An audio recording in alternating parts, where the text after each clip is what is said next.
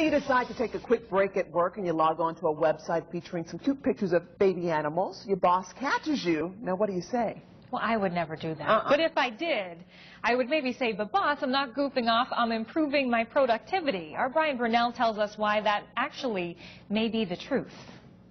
This is the website Lolcats, featuring pictures of cute kitties with funny captions. Could looking at this for a few minutes help increase your productivity at work? According to researchers at Hiroshima University, yes. They call it the power of kawaii, which is cute in Japanese. They gave people a task. Once they completed it, they showed one group pictures like these. The other group looked at neutral pictures. Then they all performed the task again. The results? The group that looked at the cute pictures improved by as much as 40%. The other group, no improvement.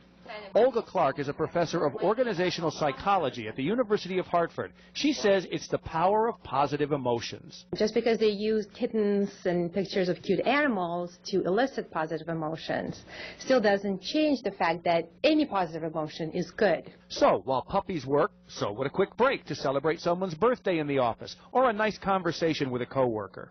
A smile, something, a nice little break, a pleasant social interactions could have the same or very, very similar effect.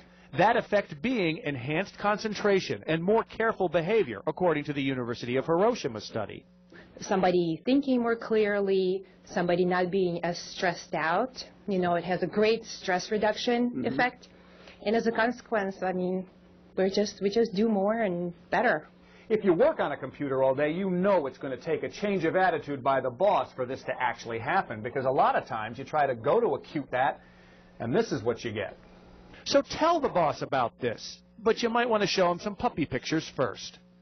In Hartford, Connecticut, Brian Burnell, NECN. Thanks for